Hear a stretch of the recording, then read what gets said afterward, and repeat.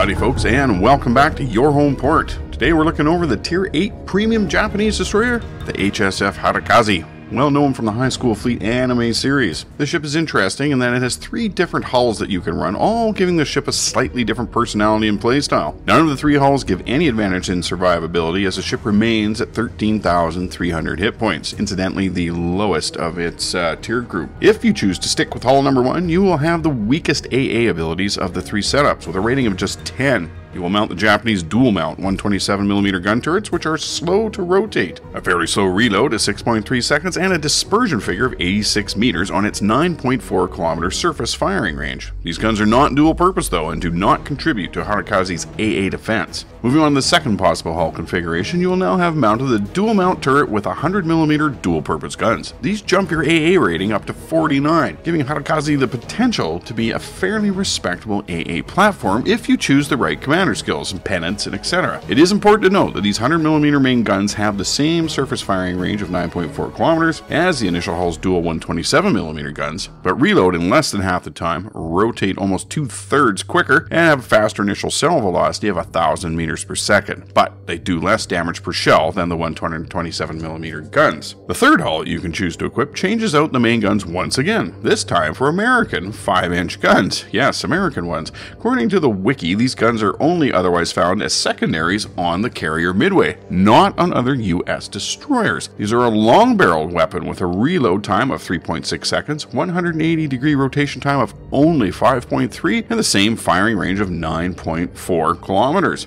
Dispersion of 86 meters, as with all the other gun choices. Initial shell velocity is somewhat less than the 100mm guns on option 2 at 808 meters per second, but it's still reasonable. Well, I've still got some play testing to do before I make a final decision which gun loadout I prefer. Right now I'm leaning towards the dual mount dual purpose 100mm. Japanese destroyers have never been known as real gunboats per se, and none of these options here really bump them up into that category, but the 100mm guns and the AA guns modification 2, which extends the range of AA guns by 20%, really gives a useful boost to your AA defense rating, which otherwise is poor to mediocre.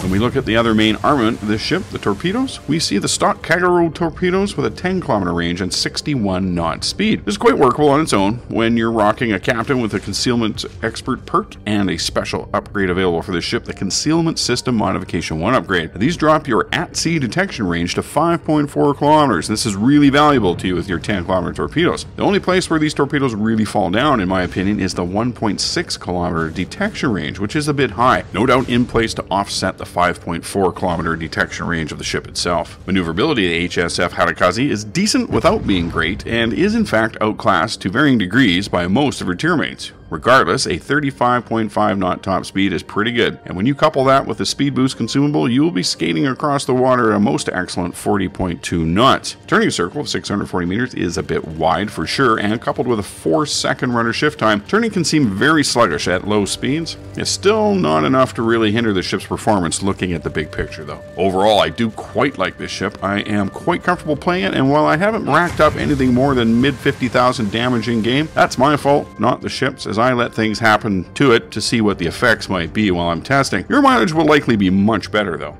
Well folks, there you have it. If you enjoyed this video, please leave a like down below. And if you really enjoyed this video, hit the subscribe button. Let me know in the comments.